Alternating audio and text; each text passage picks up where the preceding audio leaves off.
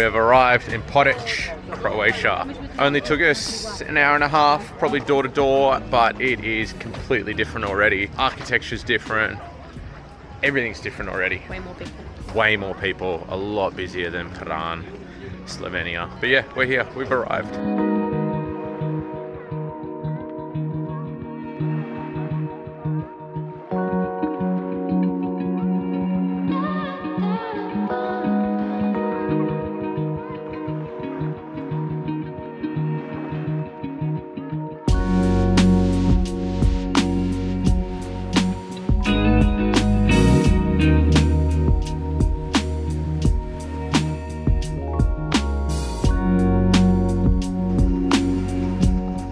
Stunning morning. Tashi went out for a run. I'm just going to meet her on the point now, and then another city, another potential illegal drone fly. We'll see, but have a look at this.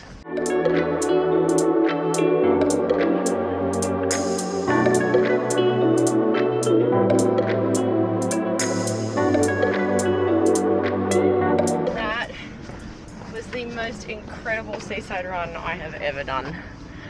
Ridiculous. It's like I found all the beaches with hidden chairs. Oh, the water just gets prettier, and it's just under trees and this kind of rock. Amazing.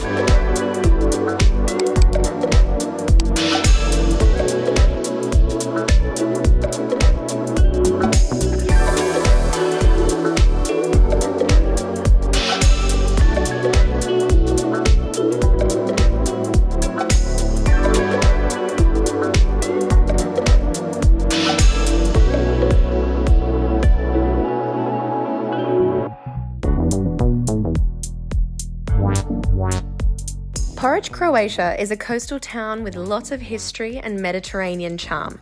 We walked through Roman-built streets, admired the Byzantine craftsmanship of the Euphrasia Basilica, and saw the Venetian influence all throughout the town's architecture. We highly recommend the Euphrasia Basilica. It's a UNESCO World Heritage Site and costs €10 to get in, but totally worth it. It's almost too hard to comprehend the age of some of the artifacts scattered around this property. I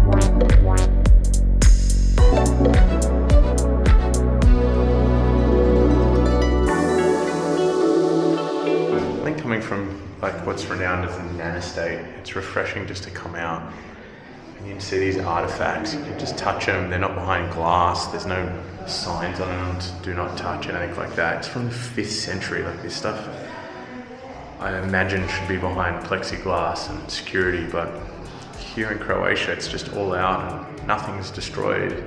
No one sort of disrespects it. It's yeah, it's refreshing.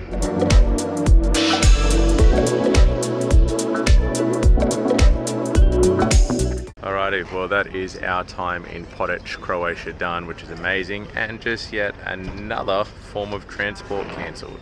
That there was our ferry that was taking us from Potic, Croatia across to Venice, and they've cancelled it because of bad weather. I assume it's out in the sea that it's pretty rough because the weather's actually quite nice. So Tashi's lining up to figure out what's going on, but we've got a flight tonight as well. A little bit stressful, but we're getting pretty used to modes of transport getting cancelled on us. The update is that we're getting a bus from the bus station, along with, how many people do you reckon are up there? Fair few, yeah, 30 other people, and then a bunch of other people just cancelled their tickets, but we got to lug our luggage. We have to roll our luggage through town to the bus station, which is always a bit of a hassle, but it's a 3-hour bus now instead of the ferry. We'll get there. So the ferry from Potic got cancelled, as Sean said, and the bus arrived into Venice. That was the alternative form of transport for the ferry. 45 minutes later than expected, so now we have 30 minutes to get to the airport before check-in closes. How fun were the bridges? There's about 50,000 bridges to get over with suitcases. This doesn't make Venice fun.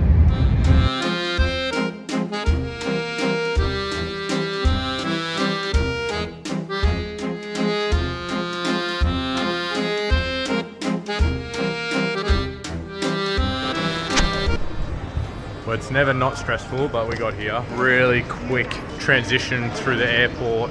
Got to the gate with a few minutes to spare anyway. And waited at the gate and for then, 40 minutes. Yeah, then waited there forever.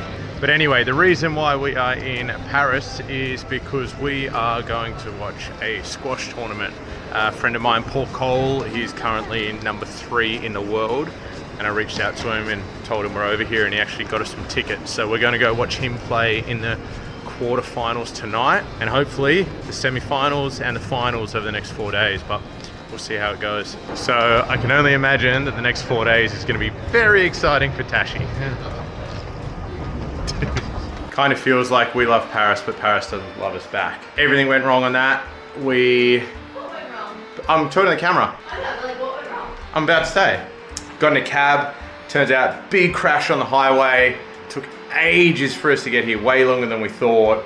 Got here, place is amazing, but all of our buffer time is gone now, and we're absolutely stressing, or rushing, to have dinner before I get to go watch Paul play for the first time. Pretty action-packed day, 10 hours of traveling, straight into 2 back-to-back squash games, 4 countries, Italy, Venice, Italy, Slovenia, France, and Croatia. Little update done.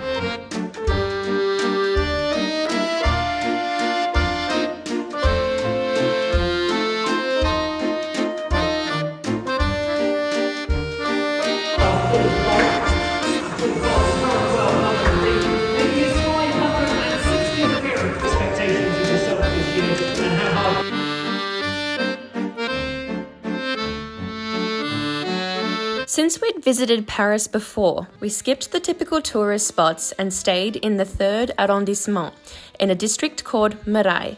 It was unbelievably cool, packed with vintage shops, cafes and restaurants, and the coffee quality was impeccable.